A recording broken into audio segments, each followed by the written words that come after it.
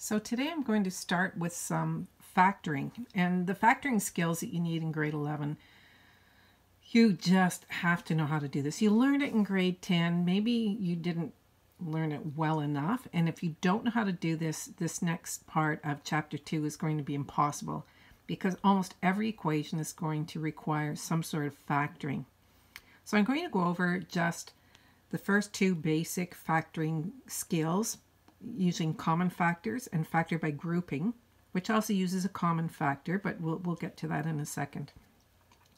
And then the next lesson I'm going to do trinomials, and then the next lesson I'll do a quick one on difference of squares and perfect square trinomials, so we cover them all.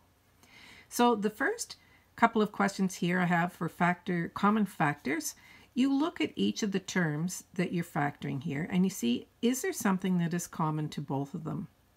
You first want to look at the numbers. So we have a 3 and a 15. So if I asked you, what can I divide each of these terms by? The same number, right? What can I take out of both of these terms? So you would probably say 3, because you know that 15 is divisible by 3. So don't forget your equal sign. You place 3, and you divide each term by 3. And that's as simple as it is. Right? Just that easy. All you have to do is take out a common factor. In the second question here, we're going to look at the three numbers first. So 12, 8, and 24. Don't worry about the sign. I just want to know the value. What number can I divide each of these terms by? So you might say, well, 6 goes into 12 and 24, but it doesn't go into 8. So your greatest common divisor here would be 4. 4 goes into 12, 8, and 24. So I'm going to put a 4 here. And now I'm going to look at the variables. And if you notice, they're all y's. So I could take one y from each of these, because this one has 1, this one has 2, this one has 3. So they can all donate a y to the cause here.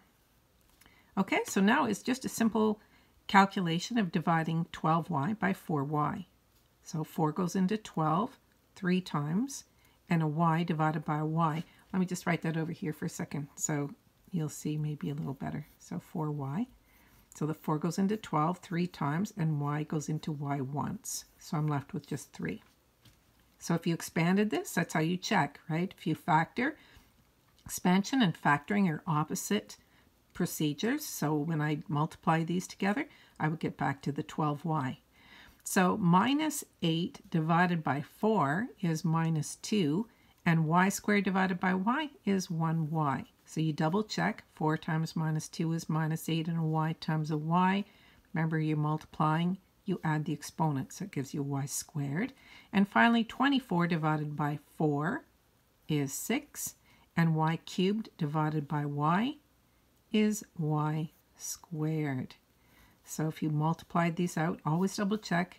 Positive, positive, positive, that's 24, and a y times a y squared is a y cubed. Okay, so that's common factoring. Now if you take a look at this one, some people have a little bit of trouble with this because there's something in a bracket. But all you need to do is think about this like a block. So this term and this one, they both have an a plus b. So I can factor out an a plus b. And what am I left with? I'm left with 5x plus 3. So I know when you see two things here, like this binomial, it gets a little more confusing. But if I had said over here, let's try it this way, maybe it'll make more sense to you. Let's say that y is equal to a plus b. Then that would make this equation 5xy plus 3y, right? And if I asked you, what can I take out of both of these? You'd say y. And what are you left with? 5x plus 3. But I had already let y equal to a plus b. So I plug a plus b back in here like this. And there you'll see that that's the same thing as I had over here. Okay, so that's just proving to you that what I've done here makes sense. Or you could think of this as just like a block, a brick. I took out this brick and I'm left with 5x plus 3. Now that's important for another type of factoring called factoring by grouping. So usually you group and then you take out a common factor. Factor by grouping normally has 3 terms like this, or sorry, 4 terms. So you want to group it into 2s. So when I look at this, the way it's written now, and sometimes, as you'll see soon, you have to rearrange this before you factor it. So you're pulling something out of this, like if I look at this, right, they both have a W, and if I look at these two, they both have a Z. So that's looking pretty promising. So we'll start by doing that. And of course, you can always go back and change your decision later if it didn't work out. You want to end up with something in the brackets that's the same on both sides of this plus sign here. So if I look at these 2 terms, I can take out a Z, and look what I'm left with, x plus y. So now that I've made these 2 things the same, it's simply just like one of these common factor questions. So they both have an x plus y, so I will take that out, and I'm left with x plus y times w plus z, and you're done. So this is like w times this gave me that one, z times this gave me that one, and we can go back and forth ad nauseum. Don't want to do that too many times. Okay, let's take a look at this one here, because it's starting to get a little more tricky. So when I look here, I have an m squared, something with an n, another m, and then an mn.